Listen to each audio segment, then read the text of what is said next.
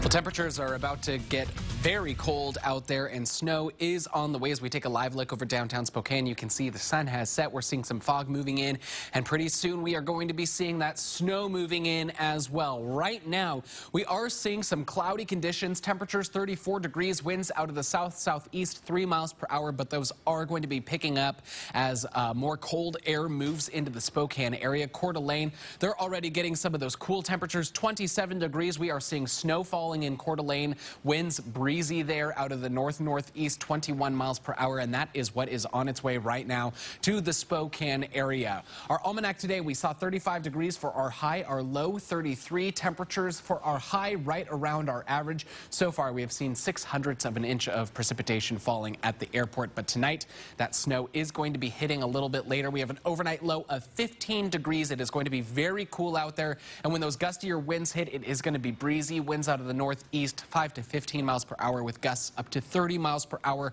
Tomorrow, there is a chance of snow showers, but that will mainly be into the Idaho Panhandle and then just east of the Cascades. Most of central and eastern Washington not going to be experiencing those snow showers. Our high tomorrow, 23 degrees, very cool out there and breezy again.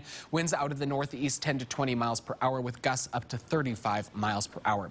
Taking a look at our snow forecast, what we can expect over the next 24 hours, you can see that snow picking up, especially into the Idaho Panhandle, and we have some updated numbers. Spokane not going to be getting quite as much snow as we thought. 0 to 1 inches is what we're expecting. Coeur d'Alene sitting at 2 to 4 inches, 2 to 3 inches in Sandpoint, and 2 inches in Bonners Ferry. Up near Colville, just a bit more, 1 to 2 inches there, and down in Pullman and Moscow, 1 to 2 inches of snow expected there as well.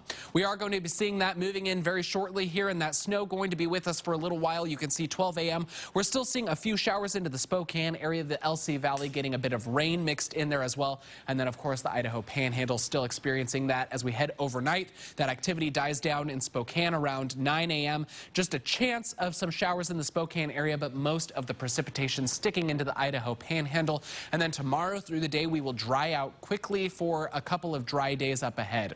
We do have a winter weather advisory, though, in effect until 9 a.m. 1 to 3 inches of snow is possible for this purple area with some gustier winds up north, and then a winter storm warning until 1 a.m. on Tuesday. That is for the area in pink. 3 to 6 inches of snow possible and more in the mountains. So tonight we do have a 3 on our impact scale. Snow accumulations, breezy conditions, frigid cold, and icy and snowy roads. 17 for the low tonight, 16 in Coeur d'Alene, 24 for the high tomorrow in the valley, 23 in Coeur d'Alene, and then temperatures staying cool with lows in the single digits or teens. Snow returns for the weekend.